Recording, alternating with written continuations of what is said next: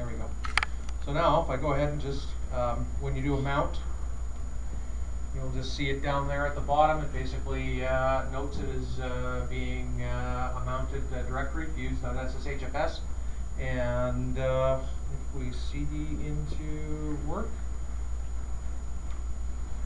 there's some files that I've got, and it pulls across the ownerships correctly.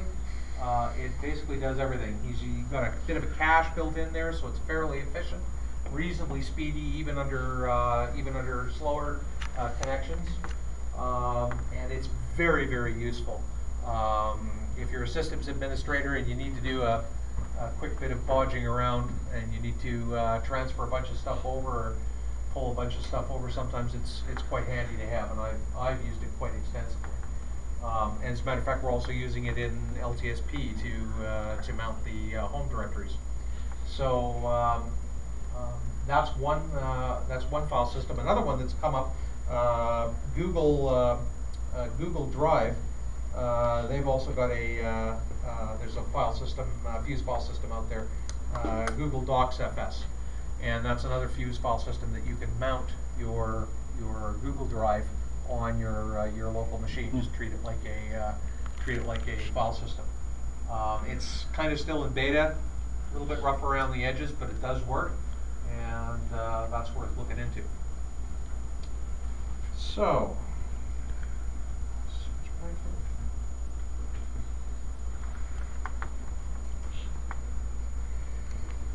well, the biggest problem that we had when we were looking at the document management, we were beginning to work on coming up with what it was that we were going to implement, was we didn't want the legal staff having to go into a web-based application and pull up their documents and check them out, push them back in, etc., etc. The second thing that we wanted was we have quite a big investment in multifunction machines. Most of the multifunction machines can scan to either a Samba share or they can scan to email. And what they wanted was, as the clerical staff are handling evidence and scanning in documents, statements, etc., want them to be able to basically stand at that multifunction machine and just pound stuff in, right? Not have to switch back and forth between, I'm going to scan in a document, then I'm going to stick it somewhere, then I'm going to scan in a document, then I'm going to stick it somewhere. We had a couple of different people come in, and both of them, their solution was, well, essentially what you want to do is basically get your either a scanning workstation, have the scanner attached to the workstation, and have the person basically scanning, categorizing documents and getting them in, or alternatively have two people, literally hire another person. So you have one person doing the scanning, and then have another person, that they're shouting and saying, okay, document this to this. That wasn't what we wanted. The second problem that we had was, of course, for the people who, the legal staff that are creating these documents in Openoffice, they just want to save, right? We went through some development a couple of years ago, and we updated one of our web apps. And I don't know whether any of you have had to deal with this, but we actually had this whole procedure where we were counting the number of clicks that people were having to do their day-to-day functions, right? Because they couldn't have any more clicks. It took me 15 clicks to do this, or 15 keystrokes to do something, and we have to have no more than 15, because if we have 16, there's just no way we'll be able to do the same amount of work in a day. So one of the big things that senior management charged me with is looking for is something that is not going to significantly change the workflow that the users are going to have to go through. From my point of view, I want my files to be backed up in a database. Okay? I deal with, currently right at the moment, gigabytes and gigabytes worth of data. But once we actually start scanning in evidence, once we start storing things like surveillance camera videos, once we start storing things like pictures or police statements or those sorts of things, we're not going to be in the gigabyte range anymore. We're going to be in the terabyte range, right? Now, one of the things that I should note at this point, Legalaid being a government organization, and specifically one of the reasons why we went with Linux, I run my side of IT is 3 people, myself and 2 help desk personnel. Our application development side is essentially 2 people. We have 5 people. Outside of salaries, I got $100,000 a year to run the entire organization. That's it. That's got to cover all my hardware. That's got to cover all my software. That's got to cover all my internet connectivity. That's got to cover the whole 9 yards. Right?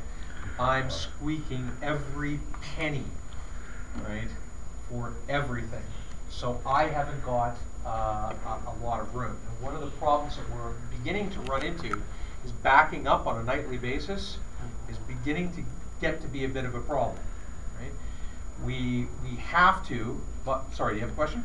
Yeah, you're mentioning backups, and it just made me think that you were talking about how you have to get rid of documents, and how does that happen on all these backups that are stored? Right at the moment, and this is, we have to handle evidence right at the moment as a completely separate issue.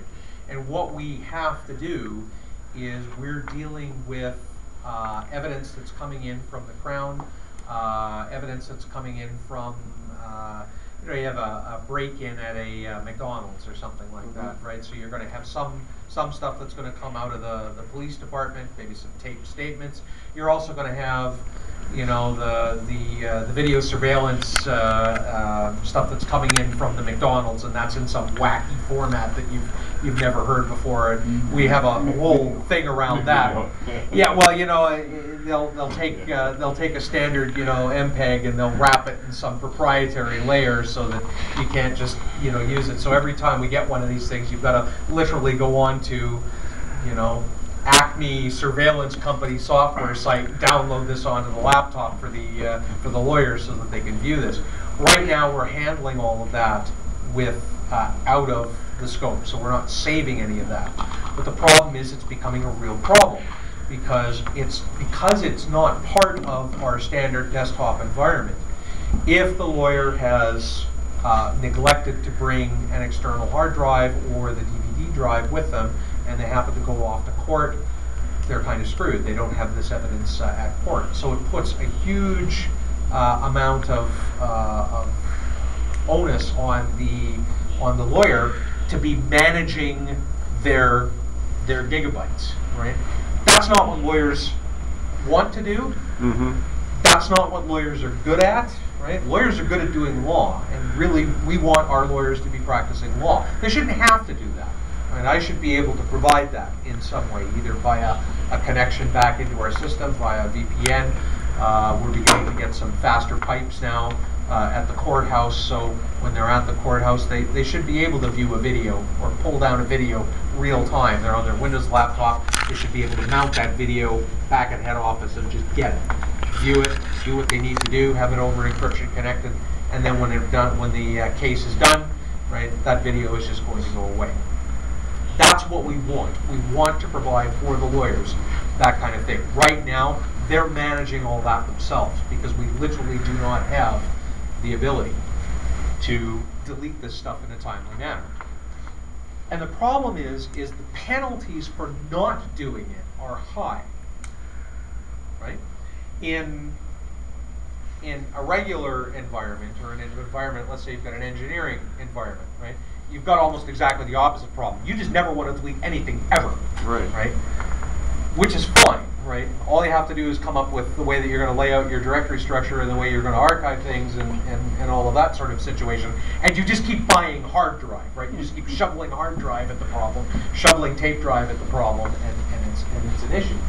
For us, forgetting to delete something could result in sanctions against the lawyer by the Law Society.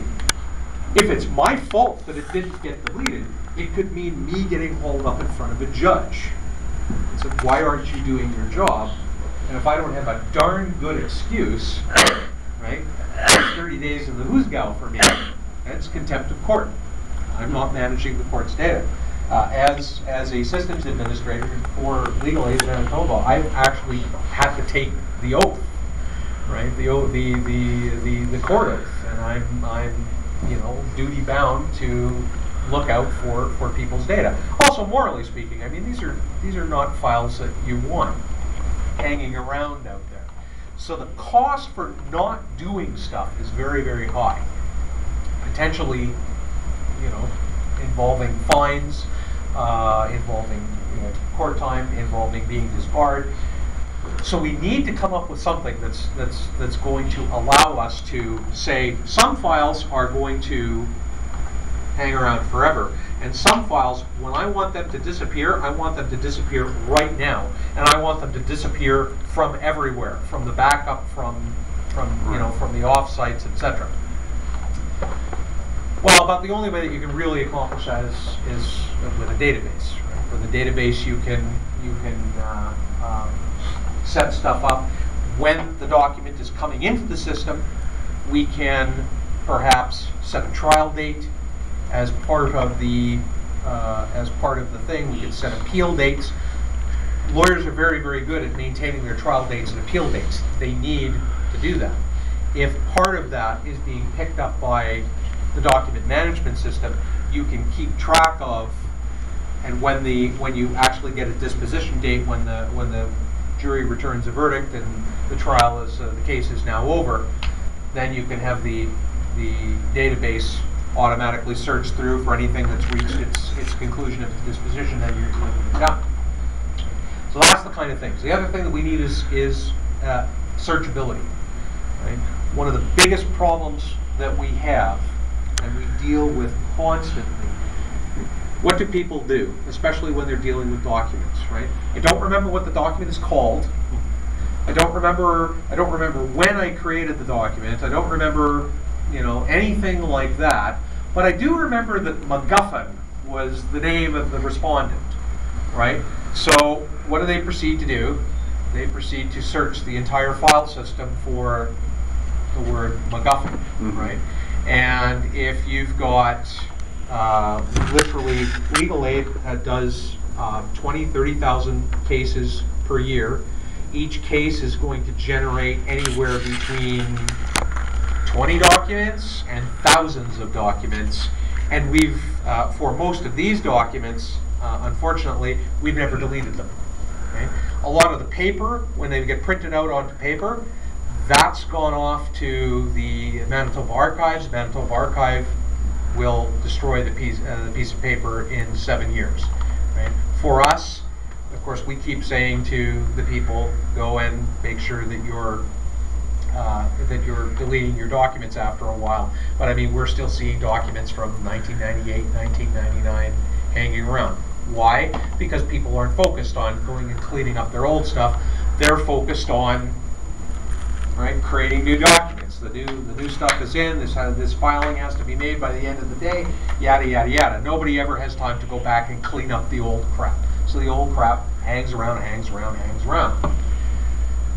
Some of the things we want to never delete, but once a case is closed, maybe we only want to keep that around for 7 years, right? Once the 7 years is up, because that's when Manitoba Archives is going to delete the paper, right? Incinerating it or shredding it or whatever, right? At that point, we can make the electronic document go away.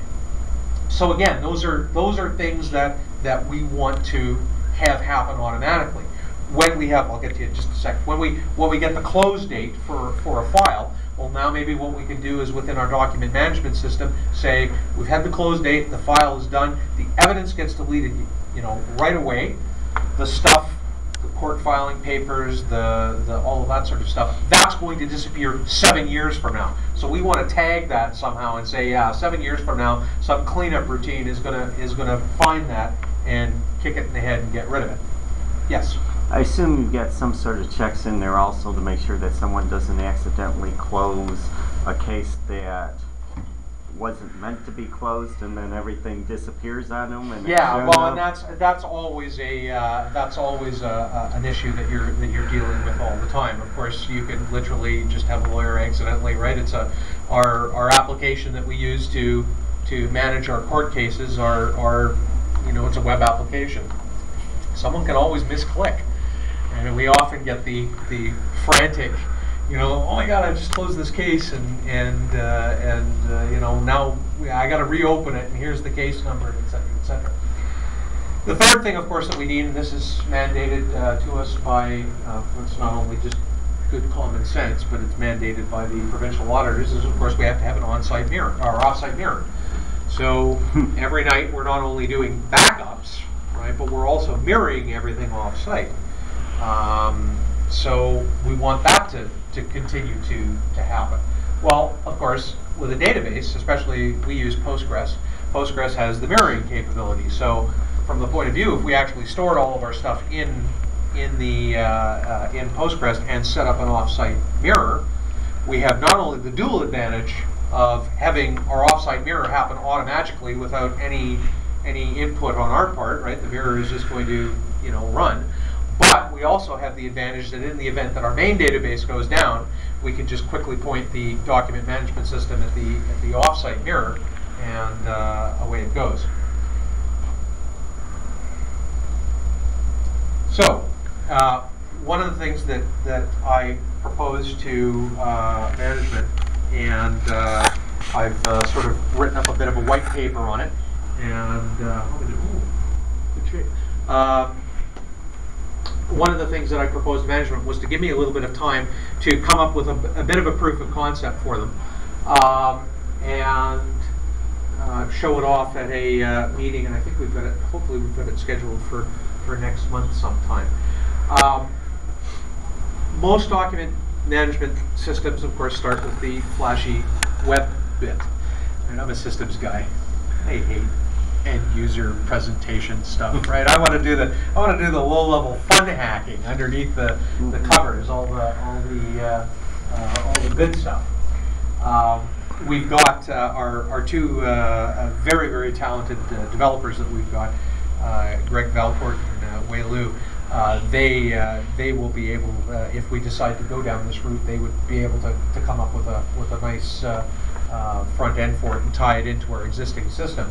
I'm interested in the file system part, and since that's a key thing, right? That's going to be how we're going to get those multifunction machines banging in evidence, and that's how we're going to be able to basically present the document management system in a way, right? It's just going to be a shared drive for most people. They're going to save files in a directory hierarchy. By saving it in a directory hierarchy, we can apply tags to it, right? So, for instance, maybe we mount or create a directory structure where we have, share case number, right? File number, right?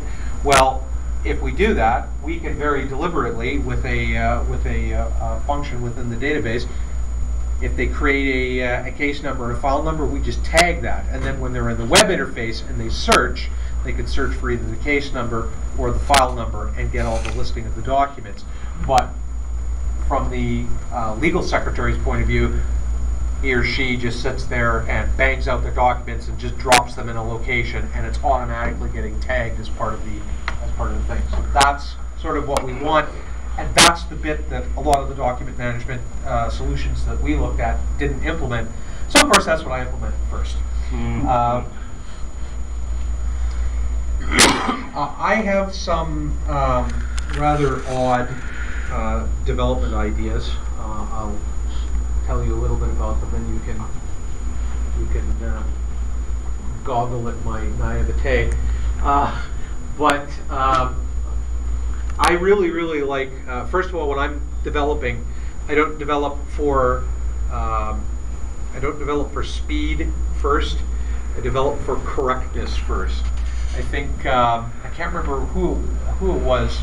I don't know whether it was Dijkstra or somebody else, but premature optimization the bane of programming, right?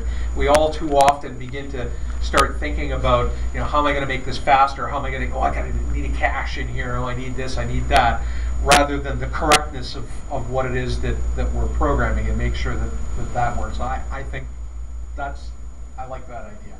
So I tend, when I'm developing something new, to focus on getting it correct first, and then I'll add in exactly the amount of speed up that I need after the fact.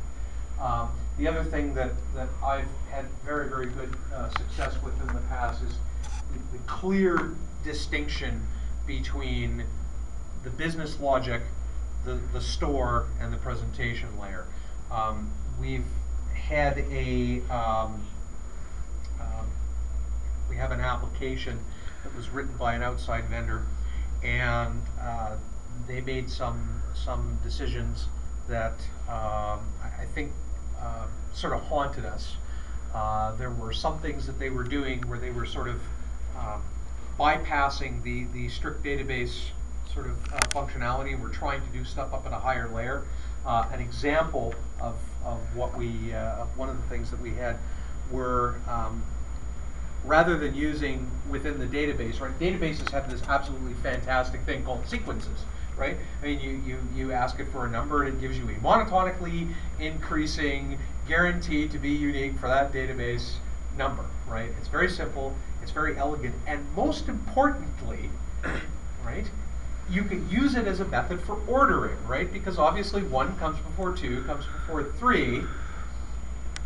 The only problem was that they saw when they were doing that was, well, that would require an extra call for us to the database. So what we're going to do is we're going to, instead of using sequences, we're going to use, what do they call that? UUIDs. So they decided that they were going to, because they could generate their UUID up one layer higher, rather than letting the database manage things, they generate these UUIDs. Well, this makes it very, very hard to order some things, right, and get some data out of the database. We had one particular meeting where they were doing some time stuff, right? Lawyers have to enter an account for their time. And they had used, instead of using a time date field, they had simply used a date field, right?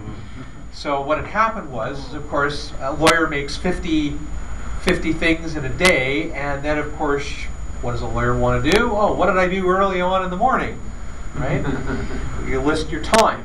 Well, if you had been using sequences, you could order them in sequence order, but of course you don't have sequences, you have UUIDs. So what ends up happening is what you did 5 minutes ago ends up being first, and what you did at 9 o'clock ends up being at the middle, and what you did at 2 o'clock ends up, at the end, and it's all a big mishmash.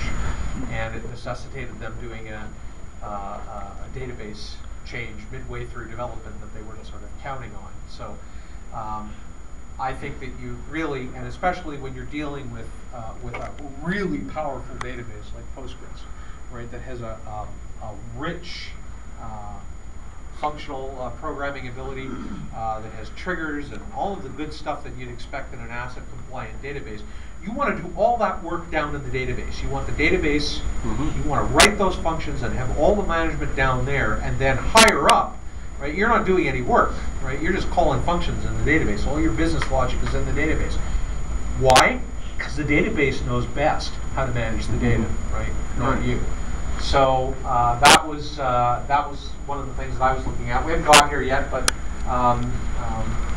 we're quite interested in using a well-understood web framework, maybe Rails, maybe Django, something like that. And the Fuse file system part, where I've started in Python.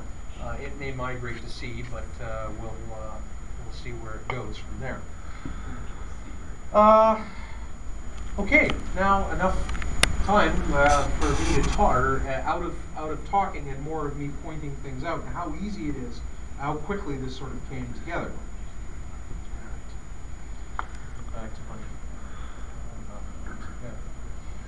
my. Okay. So we ran into there were a couple of things that when you're dealing with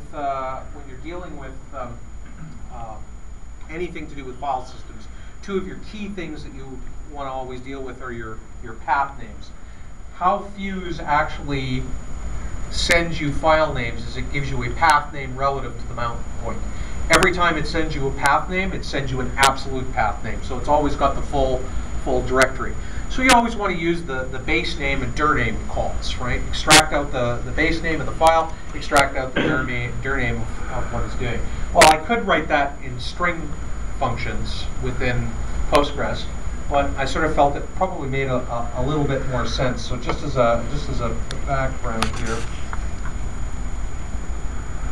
Ooh, am I already into it? Oh no, I'm wrong person. There we go. How many people have ever written C language plugins for Postgres before? How many people have done a lot of Postgres programming? I'm not an expert by any sense. Jim could probably run rings around me any day of the week and twice on Sunday, but I've done a little bit. One of the really brilliant things about Postgres is the plugin architecture that basically allows you, if there's a function or something like that that isn't inherent in the language, you just go ahead and write it in C and plug it in. Well, of course, C, for any of you familiar with the standard library, the base name and dir name calls are quite well known. So I figured, well, why not just use those rather than re-implementing them in Postgres. This is 76 lines worth of code to basically provide PG dir name, and basically I'm just pulling off. I'll just give you a quick rundown here. So I just check to see if we've got null args, and then we basically just have to allocate a little bit of space. You might notice the palloc. If you're within Postgres, you use Postgres. You don't use malloc, because basically Postgres wants to be in control of all of its memory. So if you need more memory, you're inside of Postgres, you wanna grab some more memory, you want to use palloc, and that lets Postgres know. I've seen plugins for Postgres that use malloc, and sometimes you get crashing with those because now you've got Postgres and the standard malloc sort of arguing over where the end of memory is. So always use palloc, and then essentially I just call the dir name function and return the results. And I do dir name, and I also do base name. Exactly the same thing. That's basically it to add. Oh yes, and I also do one of the other things that you quite often deal with. Postgres, of course, deals with time the way you want databases to deal with time, right? Databases, you want minutes and seconds, and you want to parse stuff out, and that's all very good. But of course, if you're doing a file system, for anybody who's ever done anything, looked at the get attribute call, right? How does Unix do time? Unix does time by number of seconds since January 1st, midnight January 1st, 1970. So again, I could have probably come up with a purely Postgres function to do that, but what the heck? It's like 6 or 7 lines to just call time, and then I've got it. So I just wrote a quick little plugin for that. So from there, so you basically extended Postgres. I've extended Postgres. I've added some new functions, built-in functions, right? Yeah. Specifically to dealing with file systems. Just for laughs, I'll just show you the sequel here. This is where the bulk of the work is done. I've started off with this. Of course, it's going to be much greater as time goes along, but I've essentially, at this point, got 3 tables. I've got tree, the inode table. So the tree implements the structure as the directory tree is a structure.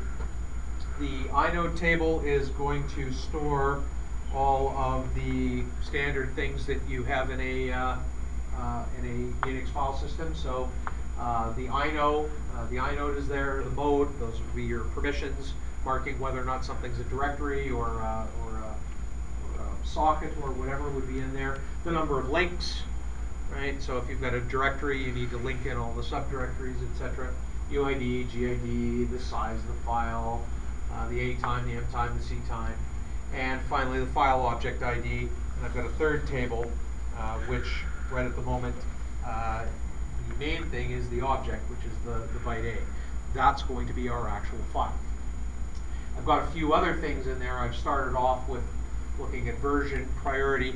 One of the things, Jim came and visited me in the summer, and we did a little bit of hacking. One of the things that I want out of this file system is when people delete things, and I don't want it to actually delete.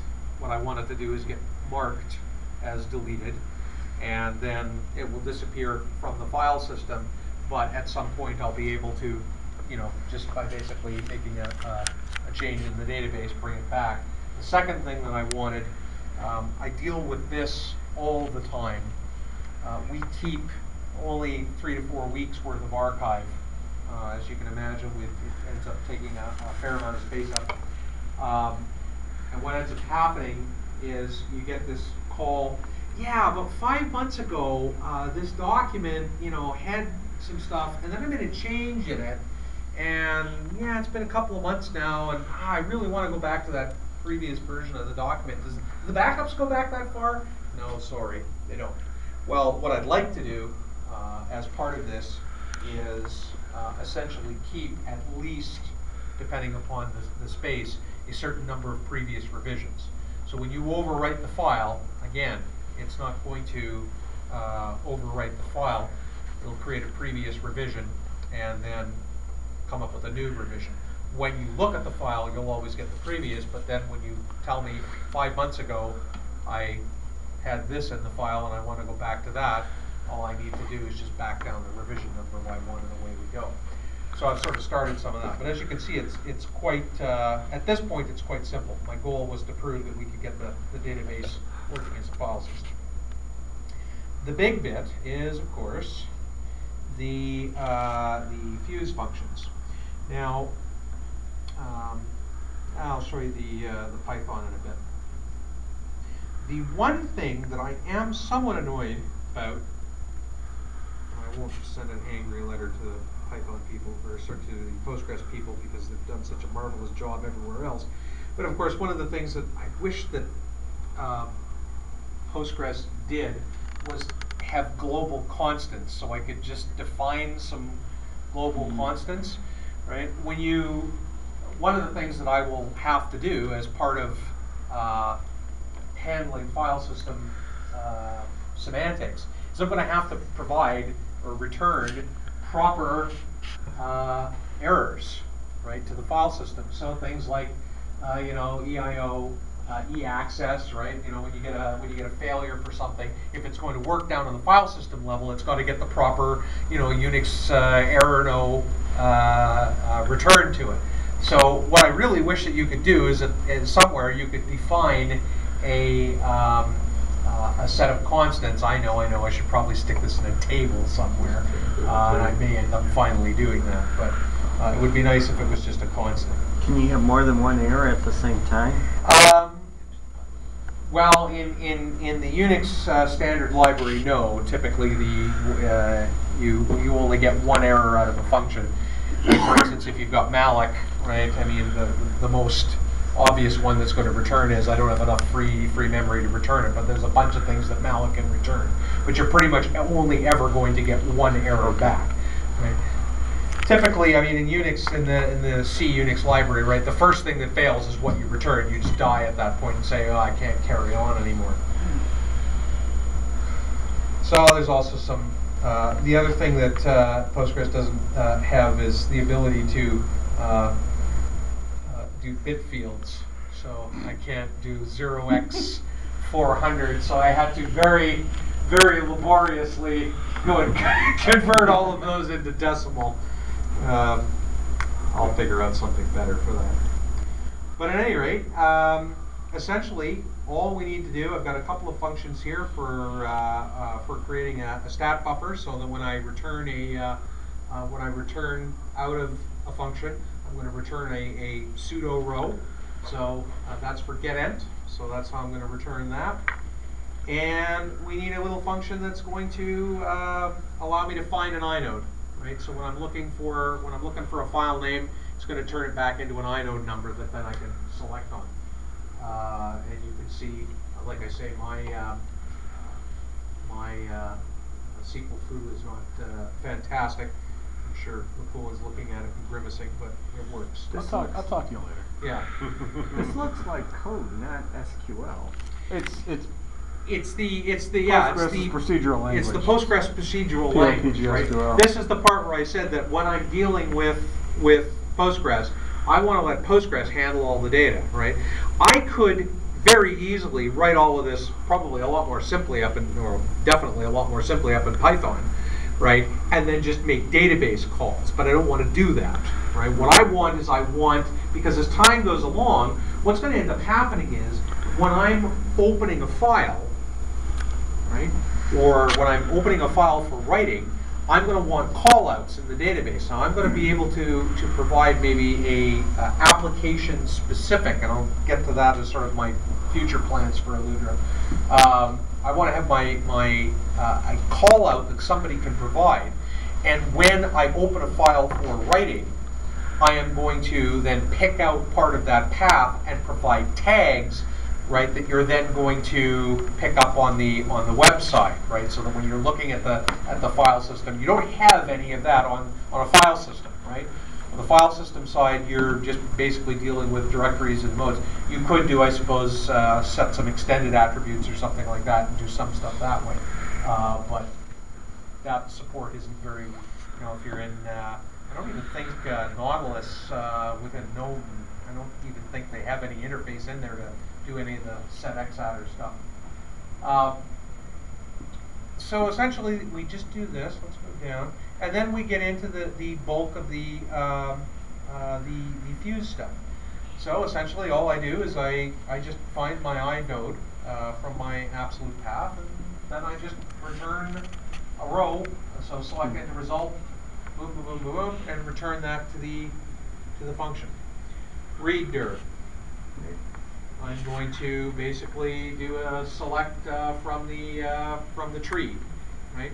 Everything that find the parent of that node, return all of the nodes that are have that parent. I just want to somewhere in here. Let me just see.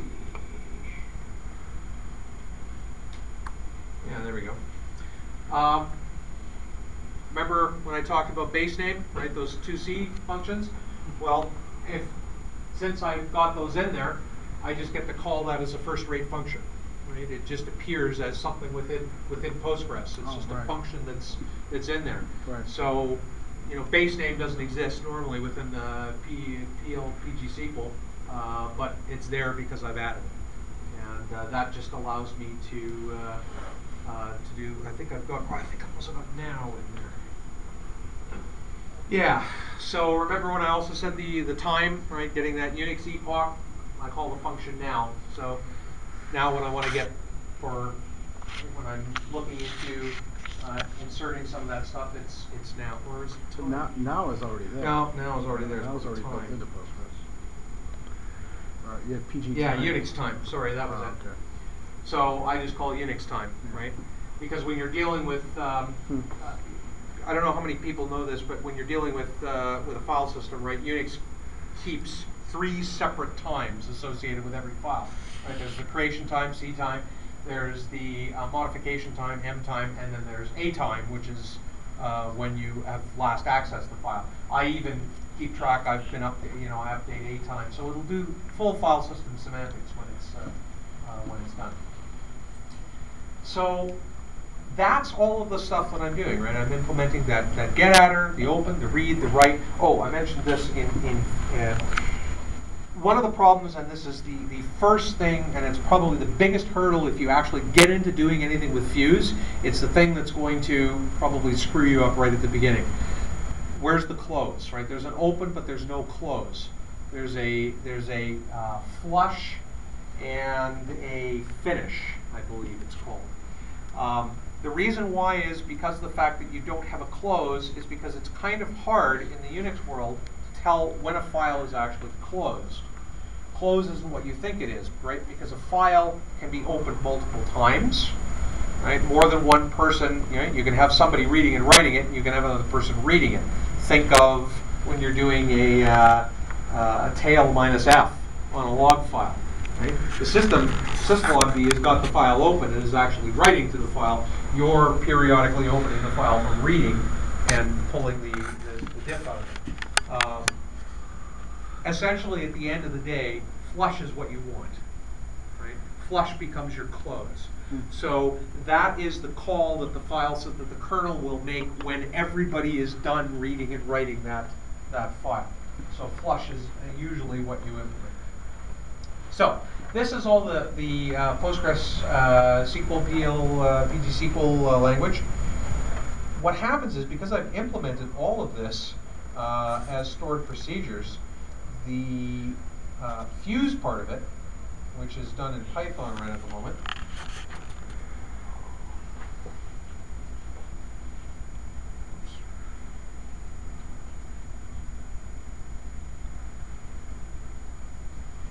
right now, the file system is only 209 lines long.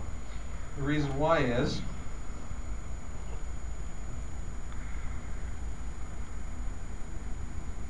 so again, I do a little bit. The biggest pain in the butt that you always have to deal with is the stat stuff, because you got a lot of little names that you've got to diddle around with. But essentially, when I init, probably a fair number of you have seen the Python bindings for Postgres. Yes? Basically, I connect to the database, I get myself set up, and then essentially, I call a procedure. Right? I open up a cursor, call fuse getAttr, deal with the results. Read dir, same thing. Call the procedure, deal with the results. Change mod, same thing. Call procedure, deal with, return the result, etc. I'm not actually doing any work, right, in the Python file system, because of the fact that all the work has been done down in the database, right? All of the maintaining of the tables and maintaining the links and all of that, I'm handling down in the database where it makes the most sense, right? If I were to do that up in the database portion, right, I'd be running selects to find the parent and all of that up in the Python section. Here, I just basically call the procedure, call the procedure, call the procedure. I'm thinking at this point, I'm probably going to end up leaving it, with the exception of implementing an attribute cache. The only thing, and I'll show you, it's a little bit slow right at the moment. The reason why is because of, and I'll actually turn on debugging in Fuse and show you what that looks like. Fuse is constantly calling getAttribute. Right? If you do a dir, every single solitary file in the directory it calls getAttribute on, etc., etc. It's constantly hammering that attribute cache, or the attributes. Well, right now, I haven't implemented an attribute cache, so of course, every time that's going to be a stored procedure and it's going to be a query. I haven't even put any indexes on the tables yet, right? I'm sort of in the early phases. But I can see that where things are going to have to go, I'm going to need an attribute cache. Most Fuse file systems typically implement at least an attribute cache, right? Where once you touch an attribute, once you've looked up the attribute of a file, you cache that locally, right? At this level, you know if you're ever going to invalidate that cache, right? Because if I ever run a chown on a file, right, then I know that I can sort of invalidate that cache entry because I've had to touch it. Right? So implementing an attribute cache isn't very difficult with a Fuse file system. In fact, that was one of the earliest optimizations that they made to NFS. Those of you who've used NFS, one of the biggest things that you can do is the tweaking of the attribute cache within NFS. Same thing, right?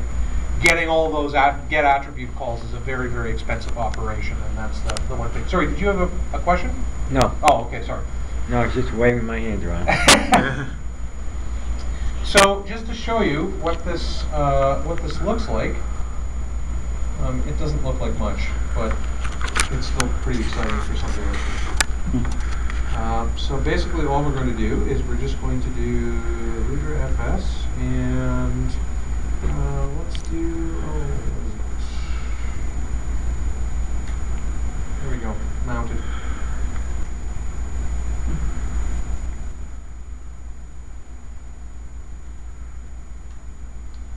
So here's some stuff that I put in there. I copied in, one of the first things that I did was I copied in the LS program, and of course I can actually run it right from the file system. Do a ls -L so we can see Yep. the other attributes. Because you're maintaining permissions and ownership and Yep. timestamps and everything. Wow. So it's doing the full, it's doing all the stuff. So for instance, in the Fook directory, right, you can see my link count currently is 2. Your link count is always 2 by default. Right. So if I see, Out of directory. if I mkdir garble.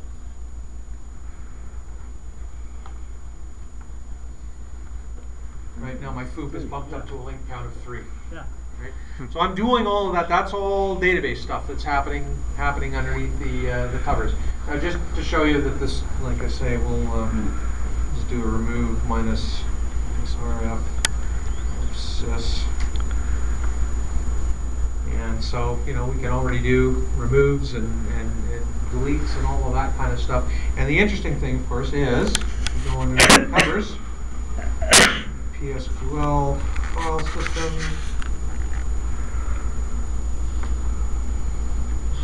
Let's do a select star from tree. And so there's currently the status of the tree, right? The inodes and the parents. I store the individual name and then the full path as well. That's for speed and some selecting.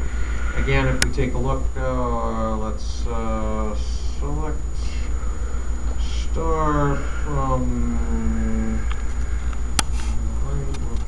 inode where st inode equals, I don't know, 2513. Right, so there's all my delightful, my I mode, my SD mode, number of links, UID, GID, the size is 114,000. And if I actually go, I won't do this for LS since that's a fairly large file, but if we go to select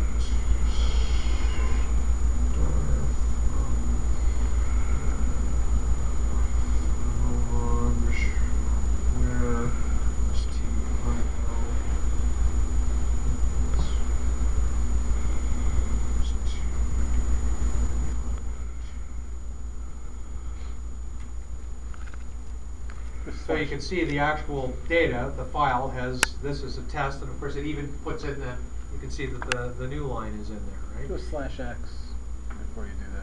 Q. Sorry, /x here? /x, yeah. The other slash. Oh, okay. \x. You know more than I do. Yeah, and then rerun that select. Right there. Oh. Yeah. Oh, there we go. Oh, Yeah. look at you. It's a little easier to read. So, and if I go in here, so let me just go over here, and let's, just for polarity's sake. Nope, what am I doing here?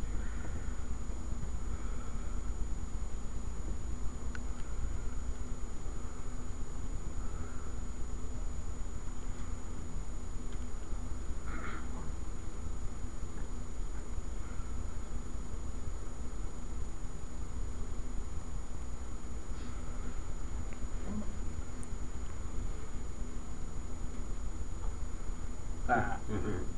That's pretty cool. So did you have to implement then, like the remove command, Yeah, unlink your and web. basically all you're doing is you're dropping, right at the moment I haven't got, the remove is actually deleting the thing, but I mean eventually I'm going to add in the bit where it's just going to bump back a version number or mark it as deleted and that sort of stuff. But right at the moment I was implementing getting the file system semantics going. But it's actually, as you can see, I mean, we're storing the object in the database and all of that. So, yes?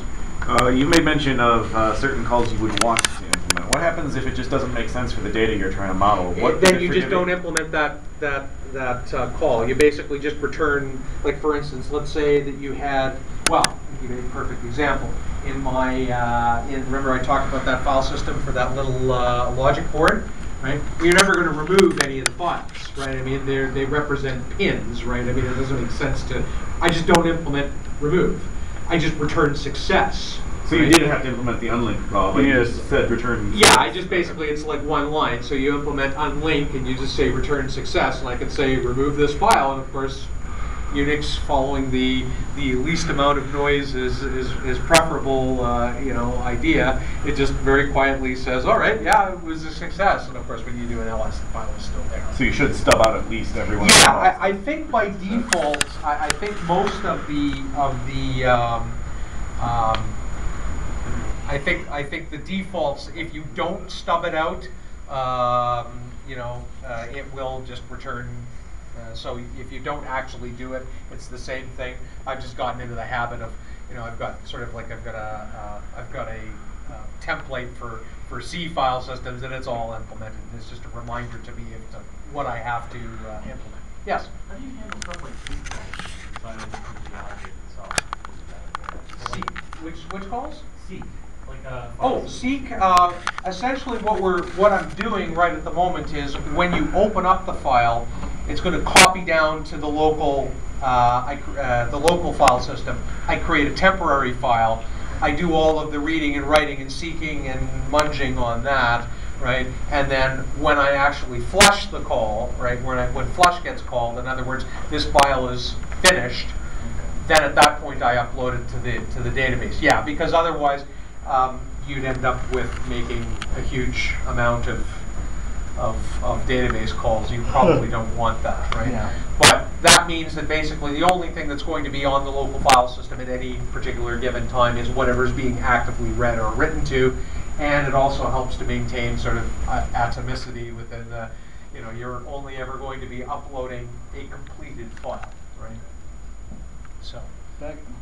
Back in the days of LTS-PFS, when we used Fuse, one of our biggest hurdles we ran into was the free space call. I forget what it was, DF free or D free or whatever. Can you do it here? How would you? How would you tell the free space on the database? I have no freaking clue. That one would probably be. I would more than likely handle that myself personally. You've asked this question of me, and I kind of figured you were going to ask me to put me on the spot here. But how I will probably deal with that is I will more than likely have something that will take a look on the database server itself, and as a rough, if where my database is sitting is a terabyte big and it's currently so much used up, then I'll probably use that. Worst case scenario, I'll just return a completely fake number. Enough. That's an implementation detail. Just return enough. Yeah. Well, it doesn't. Enough. The only thing that you want to return is, I think, no Unix call, right, ever looks at the free space ahead of time, right? Because what it's going to do is like for instance, if you're using VI, right? VI doesn't check to see how much space is on the file system. It tries to open it for writing. When you go to save, it will come back and say, right, no space left on device, right? But something like Nautilus, right, or something like that. Lots of Windows programs via Samba. Well, yeah, lots of Windows programs via Samba are going to check how much space is on the device. Well, I mean, worst case scenario, you just say, yeah, you got a terabyte, just you're good. Yeah, because even Openoffice might check for the free yeah, space exactly. before it'll write the file. That's kind of, I mean, I suppose what I could do, there's a whole bunch of inelegant things that I Yeah. could do. It's hard, right? I mean, it's part of the problem with being Especially on a in database. multi-user server environment. Yeah, exactly. It's It may be available right has now. yet to be determined. I think you were first, and then I'll get to you. Sorry. Right now, historians, researchers, people can go back and look at documents, court documents from the 1200s or 1700s Sure. or something like that. What are they going to do with this in 200 years? Is anybody going to ever be able to see into this and determine what was going on? This is a real this is of particular interest to me, and I wrote a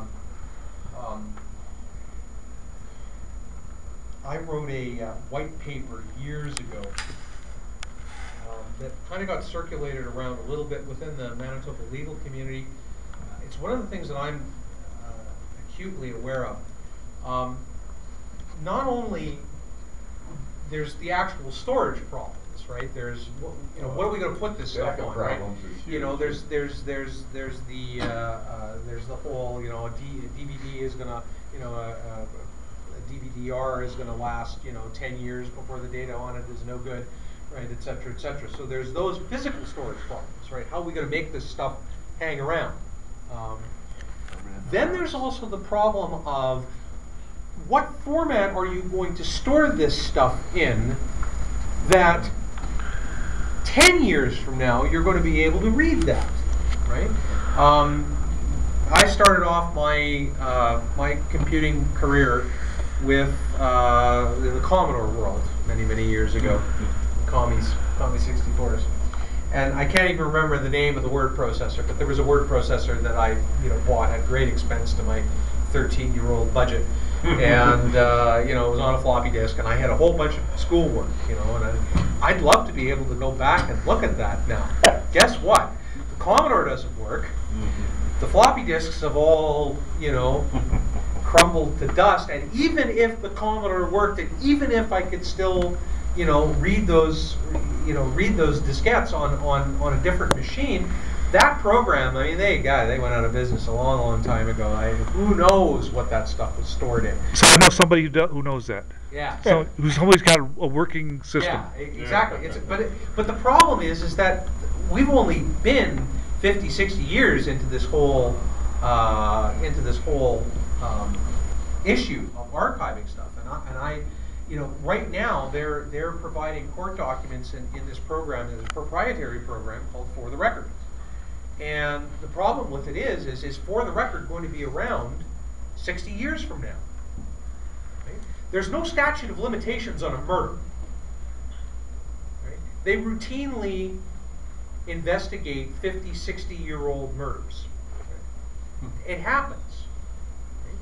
And you want to be able to look at that evidence. If you've gone and stored your autopsy photographs in a proprietary format, I mean, God only knows whether or not GIF, you'd still be able to find something that'll read GIF, but GIF is at least a published standard. Worst case scenario, some future hacker, with the spike in the back of his head could, and the Matrix thing could, dream up a GIF reader and at least look at all of that. But I mean, if it's in a proprietary format, good friggin' luck, right? It's a real problem. It's a real problem.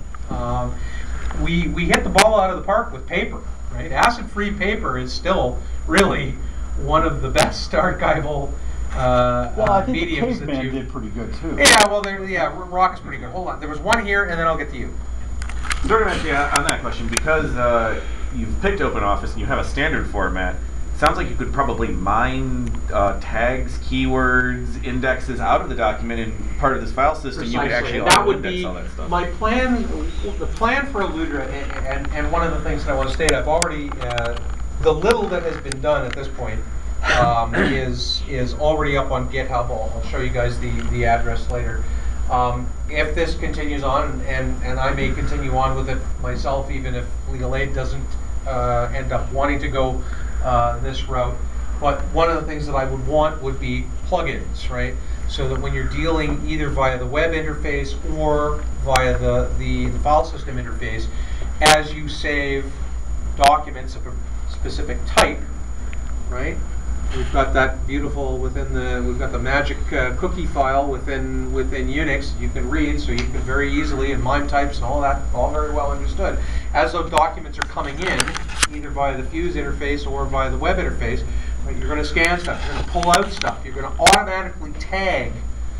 Right? If everybody sets their within Openoffice, right? Everybody skips by this screen, but the screen at the beginning that says who your author is, right? Well, if everybody fills that in, and I pull that out as you're saving documents in, you would be able to right away say, what are all the documents that have ever been authored by this person, even if this person isn't a current user with blue screen of death. Even if this person, you've deleted this user ID and this person isn't here anymore, it's still a tag within the database. You can pull that out. So yeah, very definitely, that's what I want, is a plug-in.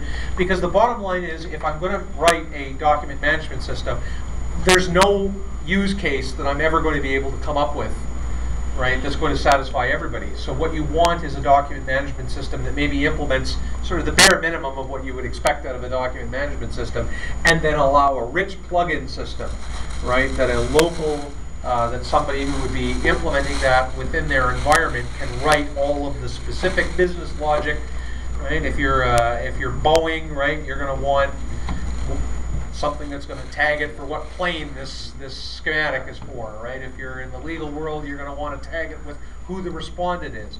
Those things are going to be different, and I want to basically provide a framework that people are going to be able to plug into and deal with. Yes, you had a question back there. Yeah, well, it wasn't really a question. I was just adding a comment.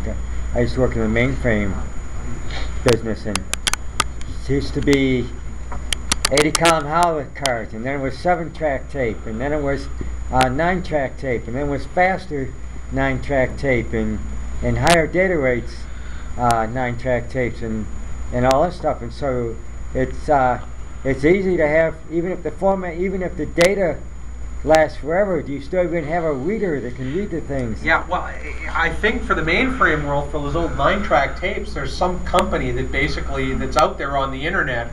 And what they do is they just basically keep a couple of old 9-track tape readers going, and they charge you top dollar. You've got, oh yeah, we've got that on some old 9-track tape. We need to get it off now, right? And you ship it down to these guys, and they read it off and give it back to you, and as a text file. Yeah. Now they don't use the big wheels. They use cartridges. Yeah. Of course, that I'm talking back in 2002. Who knows what it is now? Yeah. But even there, if you got the data back, you wouldn't get back the application that read it. Exactly. So now you would know what to do with that data and, once it. And that was the reason why I was very specifically, and I put this proposal through to. We've got in Canada, we have the RCMP, we have the local police forces, we've got the Crowns. I'm saying, look, 50 years from now, For the Record isn't going to exist. But you've probably got a lot better chance that a PDF reader is still going to exist, or an image viewing program that's going to understand JPEGs is going to exist. When you guys are dealing with data, don't go out and buy a proprietary solution that's going to lock you into a proprietary format. If it's going to be a picture, store it as a JPEG. If it's going to be a movie, store it as an MPG file. If it's going to be a document, convert it into a PDF and have it as a PDF. It's not going to completely future-proof you, but you're going to have a darn sight better hope of that than anything else. And that's an issue. Are you getting any buy-in? No. I see a whole lot of that going on, and I'm amazed that you got your whole group there to agree to Openoffice. I haven't seen Office-based that does that. Everybody wants Microsoft. Yeah. Well, we had the advantage that in the legal world we came from WordPerfect. And when WordPerfect finally went the way of the pterodactyl, has it gone? Is it really gone? Well, I don't know. Corel, I think, still has it. Yeah, there's still a ghost of their former selves. You could probably get a program, yeah, but you'd be the only one that had it. So you could create files that nobody else could read. And in the legal profession, WordPerfect used to be king. Oh, yeah. They were it, right? And Well, then, it was king every profession yeah, for well, a while. it was definitely, it was really king in the legal profession because they specifically had some bits in there that were sort of geared towards, doing factums and stuff like Oh, that. There okay. were some specific formatting, embellishments The that cross through too, where you Yeah. can. Yeah, Still read it. exactly. Yeah. I mean, that's Standard huge. document formats and stuff like that, the whole I think you'd be, as a matter of fact, not meaning to blow Legal Aid's horn too terribly much here, but Legal Aid actually, we were the people who paid for the WordPerfect filters for Openoffice were in a pretty sorry state, and when we were in the situation of converting from WordPerfect to Openoffice, we contacted a couple of guys out on the internet and paid them, I think it was $2,500. We came up with about 8 or 10 features that we absolutely, positively had to have in order to be able to have a hope of opening up our legacy documents and dealing with them in a not have too much formatting, right? That we need to do. We paid for those functions to be implemented, and we also pushed for getting the WordPerfect filters included in base Openoffice. And so if you ever are in Openoffice and you open a WordPerfect document and it opens, you can thank Legal Aid Manitoba. That was a well, actually, you can thank primarily the 2 hackers that did it. But we had a bit of hand in it. I can see that I've probably gone over my time. Well, you lost your internet connection for a sec. It'll Did I? pick up in a minute. Yeah, I shut well. down. I didn't know you were connected through. I'll wrap it up. I'm sure everybody wants to go home. So, we've sort of been dealing with the questions. If anybody's got comments or rotten, oh, go away. If anybody wants to sort of follow this along, I've got some, I might not make too much press on it in the next